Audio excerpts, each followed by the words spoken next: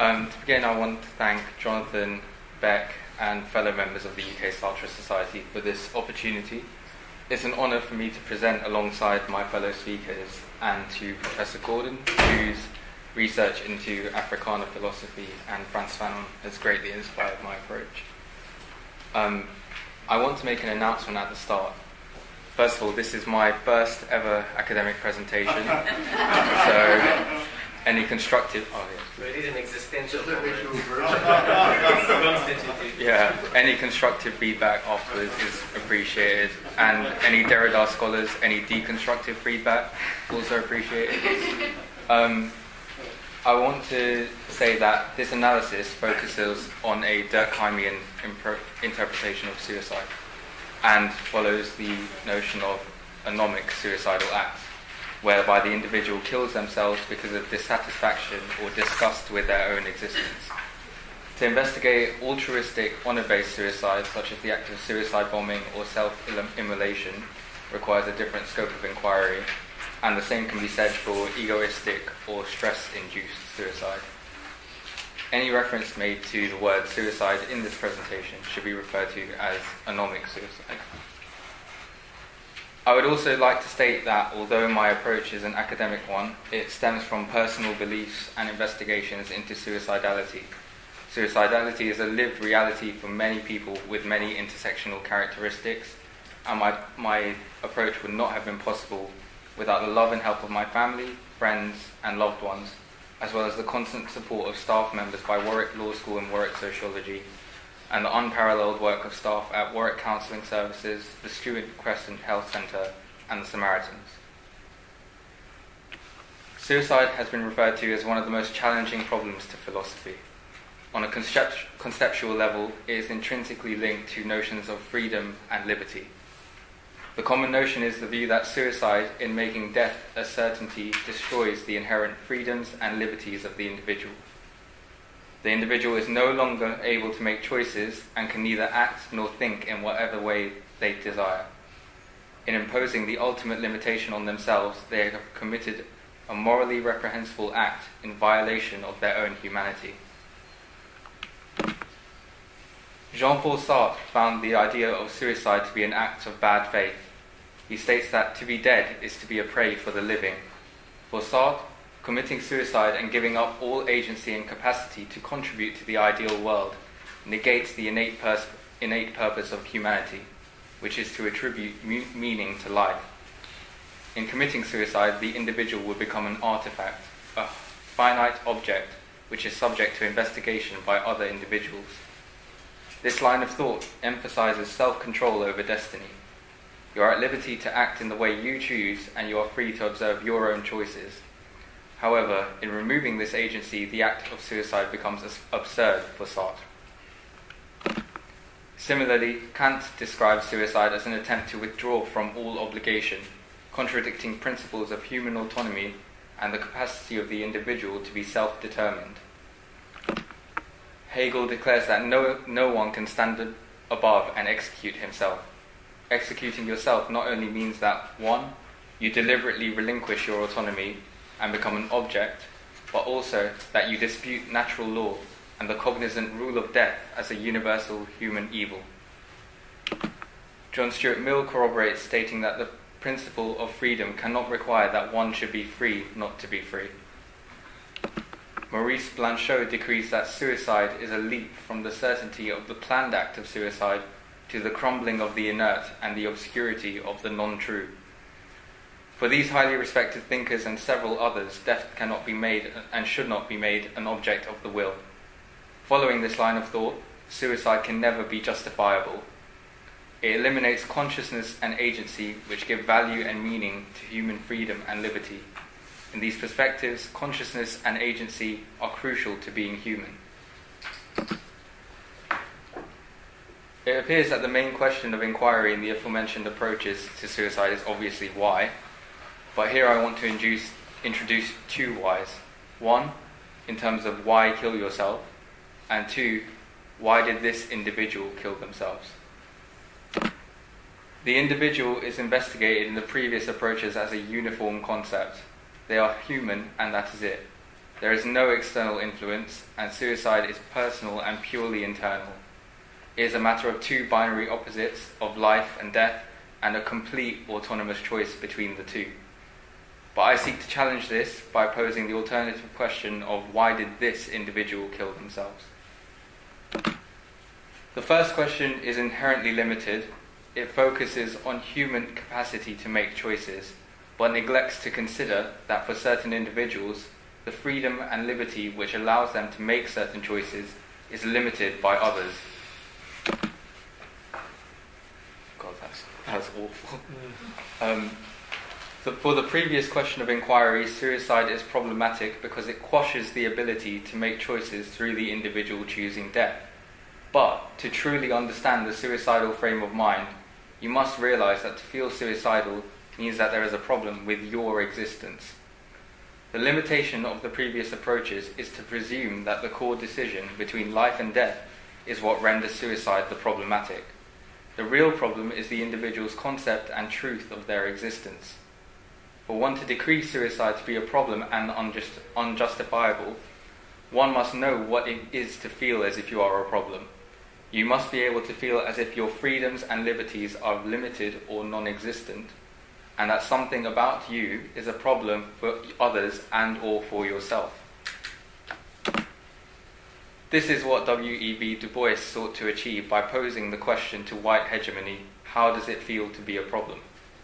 In doing so, he exposed the situation that the typical white citizen living in the early 20th century, and even often now, cannot fully comprehend the idea of being deprived of the normative humanity which the aforementioned philosophers were focused on defending. Du Bois's question externalizes Eurocentric thought and focuses the questions on the victim of racism and colonialism. He signifies the difference between the dominated and the dominator, where the dominator can never truly answer the question of being a problem, as their status as human or the societal norm has never been challenged. To give further examples, why would the suicidal act of a prisoner be unjust when they are not treated as a fully fledged citizen of their legal domain? Or the suicide of a shamed samurai committing seppuku? Why, when they have been ostracized from their community and value system, should they not commit suicide? What about the suicide of a police officer following Hurricane Katrina, who believed he was unable to stop the murder, rape, and pillage and mayhem following the disaster in New Orleans? Was he destroying his own humanity, or was he not trying to salvage any humanity left in his city? These examples view themselves as problems for not only themselves, but their surroundings, and further to this, their surroundings view themselves as a problem. The previous phenomenological question of why kill yourself is therefore limited, because it suggests that suicide is a fixed situation, and that every iteration or moment of suicidal thought is inherently unjust. The reality is that suicide cannot be fully analysed without an account of the individual's external context. This must include the individual's life, their value system, and their social, cultural, economic, and political status. Thus, for certain individuals or communities, suicide should not even require the question of justification. It is pointless to toe the line of established Eurocentric thought on suicide when it concerns an individual for whom their freedoms and liberties are rendered limited or non-existent. This is the particular reason why I analyse suicide in the context of colonialism and the colonial methods of systematic violence, political repression, sexual debilitation, and socio-cultural hegemony. These methodologies serve to create an environment of total domination over the colonized peoples. The colonized people were not regarded by the dominator population as human. In putting forward this view, I draw upon the thematic density of a towering work of post-colonial African fiction. Chinua Achebe's Things Fall Apart channels the stories Achebe was told by family elders and his village of tribal life before white Christian settlers arrived. In using Yeats's The Second Coming as the epigraph for the haunting novel ahead, he forewarns of the enduring effects of the widening gyre of colonialism and the irreconcilable falling apart of society in the colonies. Having been born into the colonial environment and brought up in circumstances whereby his native Igbo-Nigerian culture was repressed, Achebe sought to detail the truth of Igbo culture. He sought to move away from what Wole Soyinka describes as the manipulated exoticism put forward by the European literary canon.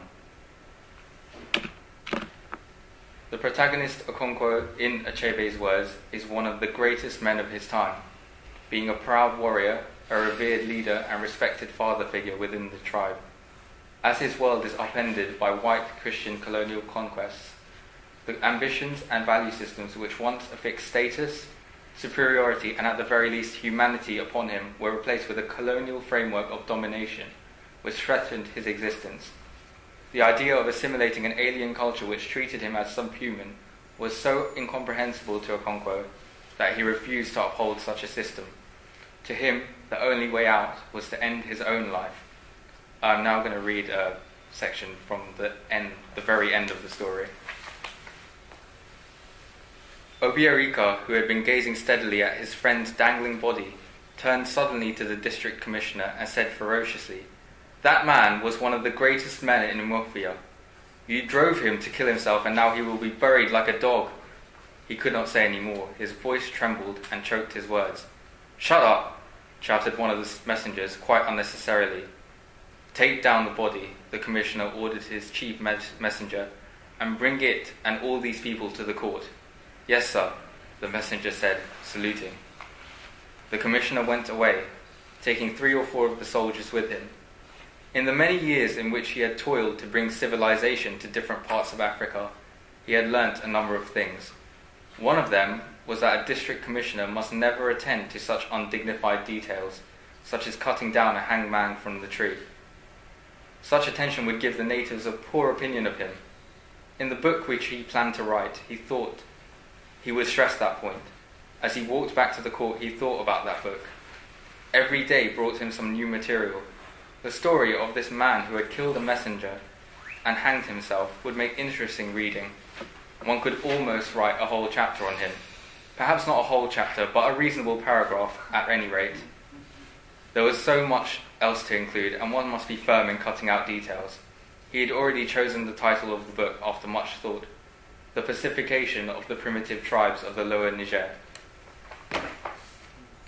In escaping into the void of death, would Okonkwo be acting irrationally? If we are to follow established Eurocentric thought on the matter, Okonkwo's suicidal act would be the point at which he has destroyed the sanctity of his life and violated his own freedom and liberty. But how can this be compatible with the true nature of colonialism? The colonial system itself destroyed the freedom and liberty of millions. Yet how can existential thought maintain that an individual such as Okonkwo, in such a critical state, is only eliminating their agency and consciousness through the suicidal act? Surely colonialism has already placed them within an environment where they are denied the freedom and liberty that suicide would have denied. We see the complete negation of Okonkwo's life in the final statement, where Achebe details that if the white district commissioner were to ever write a tale on Okonkwo, it would almost only be a whole chapter and barely a paragraph.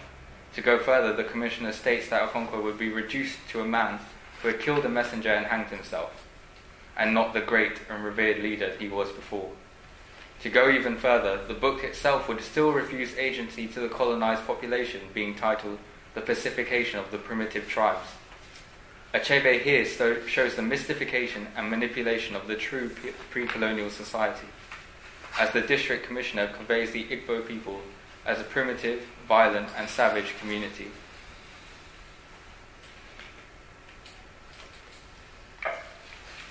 To further expand upon this conception of the colonial regime, I've drawn upon the notions put forward by one of the most foremost post-colonial intellectuals.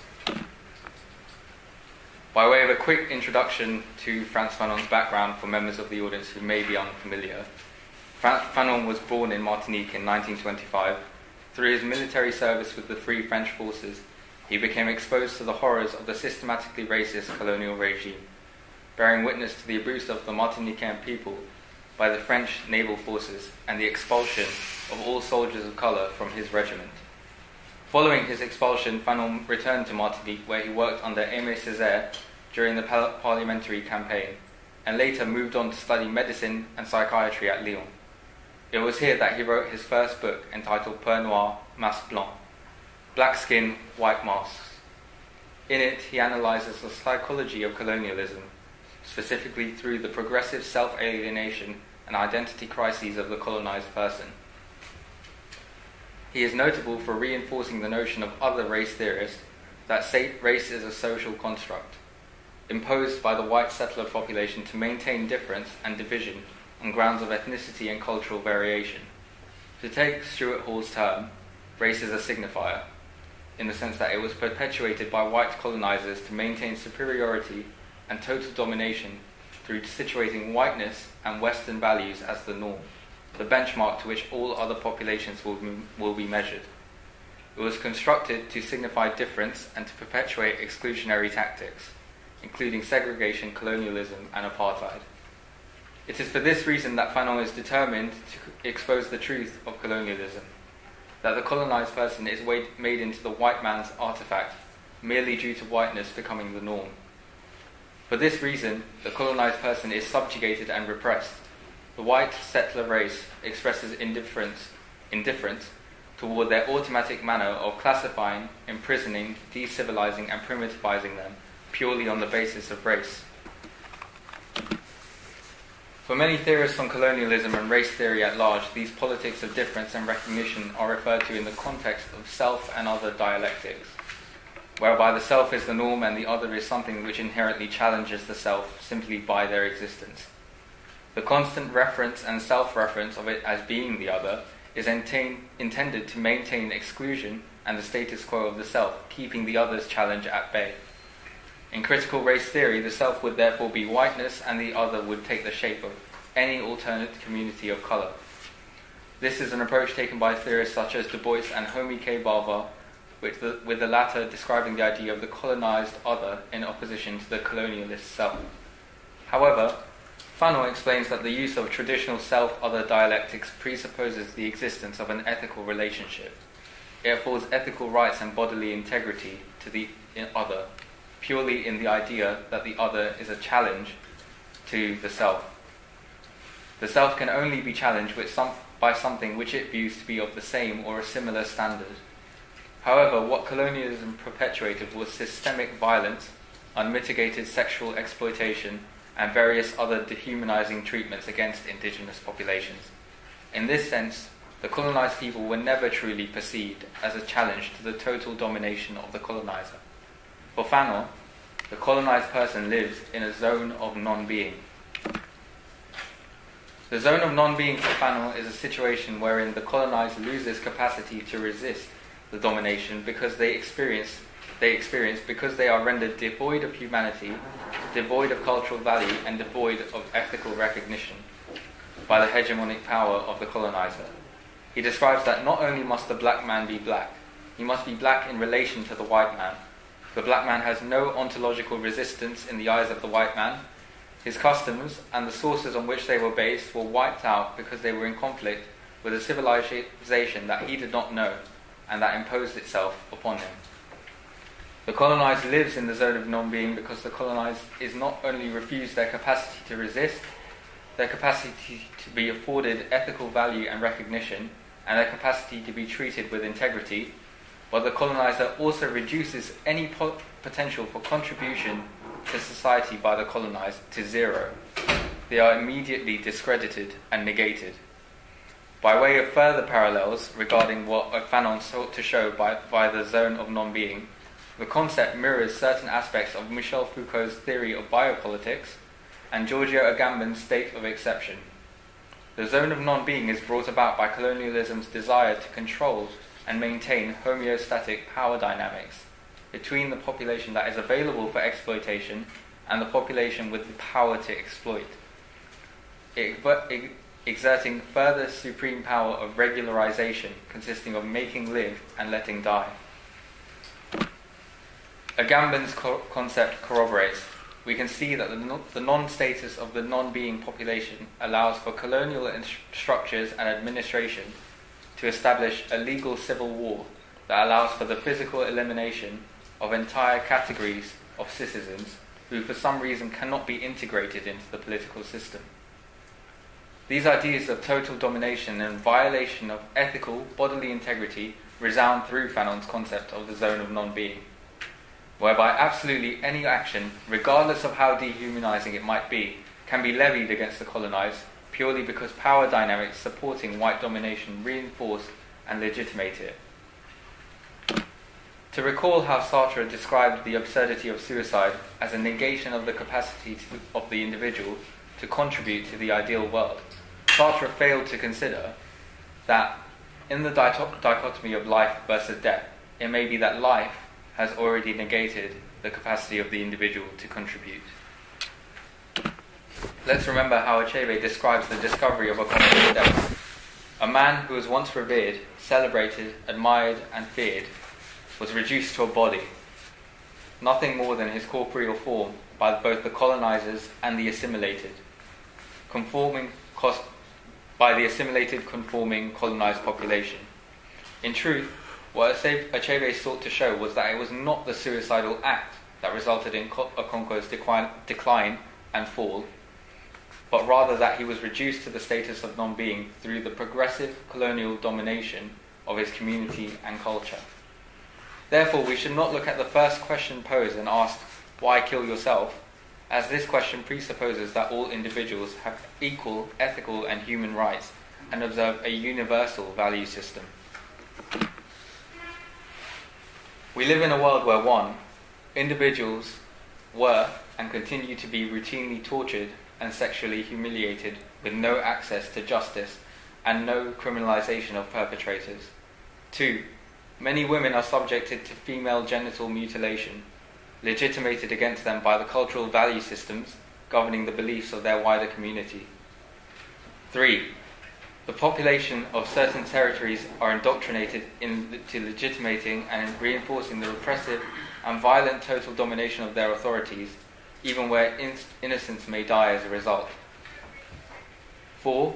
Certain communities are subjected to a cycle of vilification in media for rejecting war-torn lands and appealing to power elites to merely be recognized as fellow humans. And 5.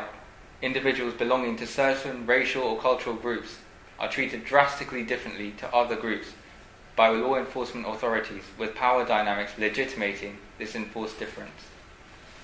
The individuals on this non-exhaustive list live in relative zones of non-being, where they are refused bodily, ethical, and intellectual integrity.